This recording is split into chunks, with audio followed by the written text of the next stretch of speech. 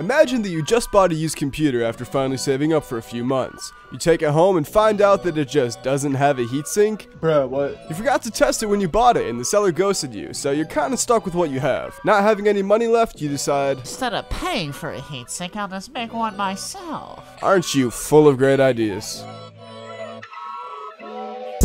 Considering the sheer creativity of humanity, this is bound to have happened at some point. So let's see if it actually works. For starters, we're gonna need some baseline maximum temperature readings, and for that, I'll be using heavy load. Heavy load basically just puts your system under maximum load, and is a good way to stress test it for thermals. Right now, I have heavy load set up just to stress the CPU, and I have all its readings over here, so let's see how good the stock heatsink is. It was actually pretty good, and never thermal throttled, so that's what I was gonna be shooting for with the coin heatsink. So, 10 minutes into testing, we saw a maximum CPU temperature of 55 degrees Celsius, and the current CPU temperature is about 52. So, that's the score to beat. But before we actually make the heatsink, I did some quick Googling about the composition and thermal conductivity of the different metals inside of the respective coins. And if my calculations are correct, quarters and dimes should have the highest thermal conductivity, and would be the best ones to use in making a heatsink. So, we're gonna start with those. And with that, I ripped off the old heatsink and questioned why the heck I was doing this video. What am I doing with my life, man? Goodbye, boring OEM heatsink, and hello, improvised heatsink. I was so naive. You may think that you're looking at legal US currency, but you're actually looking at prime heatsink material. I then sorted the coins to give this video the illusion of organization. So, this all is what we've got to work with. We got a bunch of pennies that I'm probably not going to use, a couple nickels that I'm probably not going to use, some dimes, and a bunch of quarters, which is going to make up the bulk of the heatsink. I decided that the way I'm going to build up the heatsink is to first start with a layer of 4 quarters, then 1 quarter in the middle, surrounded by 4 dimes on the sides. And I plan to have this pattern alternating all the way up. So on I went, layering coin with thermal paste with coin with thermal paste until I reached a respectable size. The only issue I really ran into was that quarters were thicker than dimes, and in some places, in order to level it out, I had to use 2 dimes. Eventually I ran out of dimes, but I decided to just use up the rest of the quarters in a similar fashion. And the final product looks like this, made out of dimes, quarters, and a couple of nickels. It's relatively structurally sound. You know, now that I think about it might have just been cheaper to buy a heatsink with all those quarters, but let's just ignore that. Please turn on, please turn on, please turn on.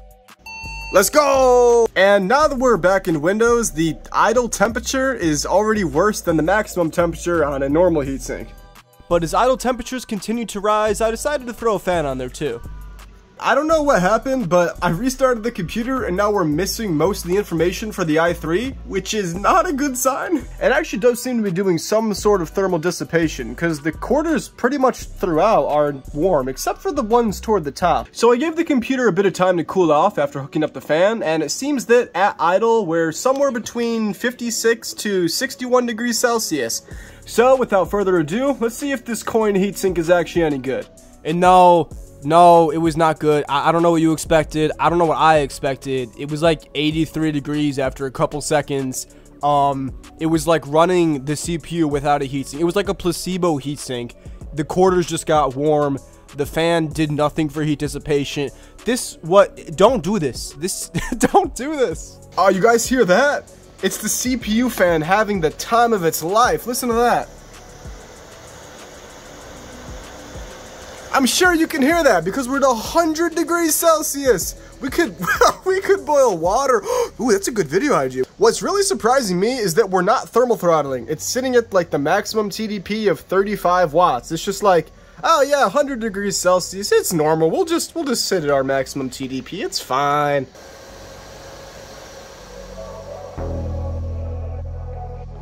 Now the quarters toward the top are actually a little bit warm. I think it's just the lack of airflow that's really killing this idea. I mean, maybe if I hooked up a few more fans, we could get it down to a reasonable temperature, but I don't think this is viable by any means. After I ended the final test, the temperature did kind of even out to about mid-70s, 80s, but that was at idle, which is really not great, especially for this level of TDP. I then shut down the system, let it cool off, and tried running some games on it. For the first gaming test, I'm going to be trying to run some BeamNG. We're sitting at a very comfortable 99 degrees Celsius at about 1 gigahertz, 900 megahertz, oh my god. I think I'm going to stop this test before the i3 dies, but I think we get the point. Technically, you can game on it. I mean, look, I'm pulling a solid 13 FPS, but you're going to fry your hardware sooner than later.